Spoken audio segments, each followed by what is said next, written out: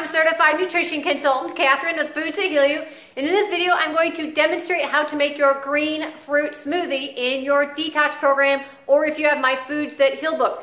What I'm going to do is I'm going to start off with the most basic recipe, show you the best way to do that, and then I'm going to talk about some optional add-ons if you're interested in adding some additional ingredients, okay? So let's go ahead and get started. The four ingredients you're going to need are water, frozen banana. You're going to want to peel your banana before you put them in the freezer. A frozen banana.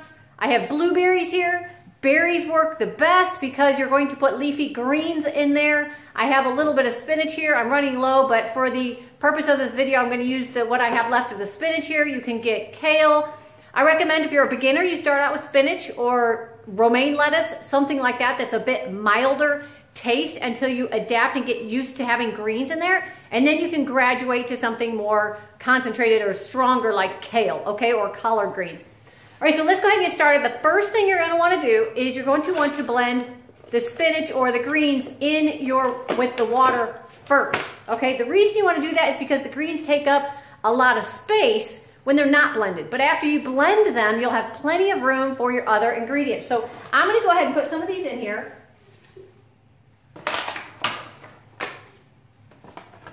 Now, like I said, I don't have a lot left. I normally would really cram this thing full.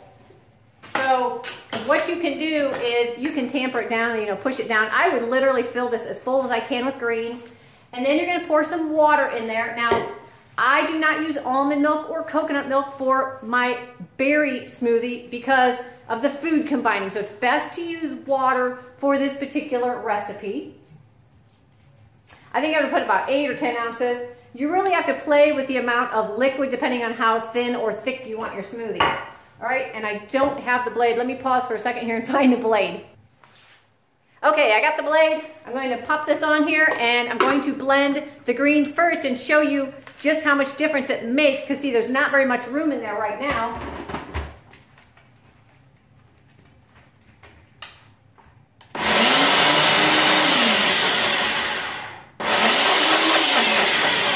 Okay, so see, it only took like literally 2 seconds to blend that up. And look at that. Look how much room is in there now. There's tons of room for our bananas, our blueberries, and whatever else we decide to put in there.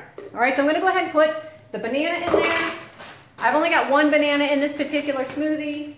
You can make your smoothies bigger if you have a bigger blender or a bigger container. And then I'm going to I've got a little measuring thing in here. I'm going to throw in some blueberries. So as you can see, this is really simple. I'm going to put the blade back on here. I'm going to blend this because it's going to take a little bit longer blend. I'm going to pause the video, blend this so you don't have to listen to this, and then I'll be right back with you.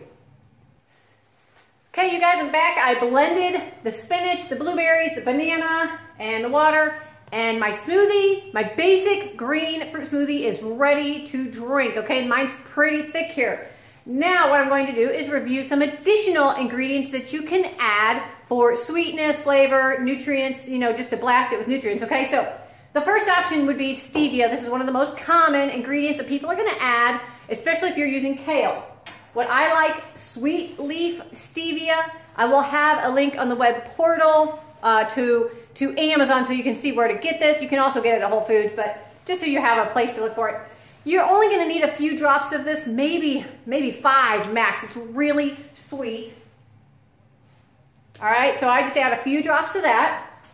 Another ingredient that you can add would be fulvic ionic minerals. I have this on my website as well.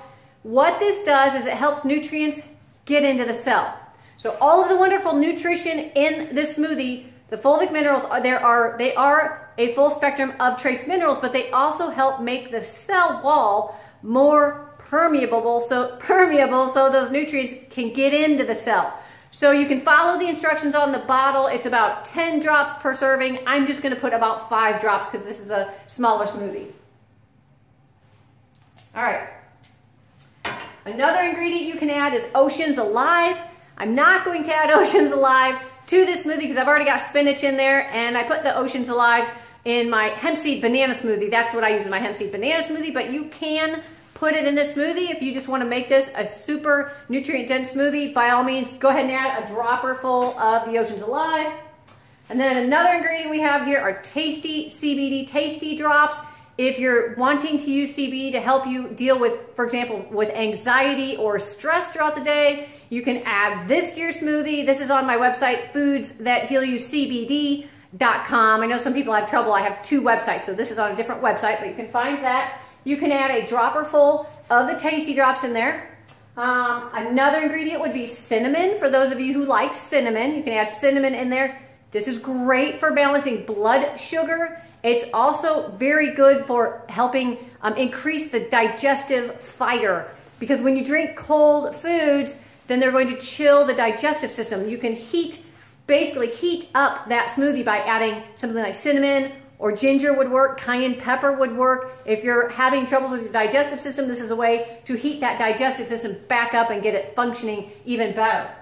And then the last ingredient, and my most favorite, would be cacao. I have cacao nibs here, and I've mixed it with cacao powder. You can also use what's it called, raw carob powder if you can't have cacao. But you want to make sure that it doesn't have sugar and stuff like that in it. You really want cacao, not cocoa. All right, so there we have it. I have added some things to my smoothie. I'm going to need to add more water because it's going to be too thick for the blender. I'm going to blend that up real quick and be right back with you. Okay, there you have it. My smoothie is done, ready to drink, and really tastes awesome. Make sure if you're making a green smoothie that you make it big enough for breakfast so that you're not hungry as you go through the day. Another ingredient that you can add in here to help sustain you throughout the morning would be like 1/4 or 1/2 of an avocado.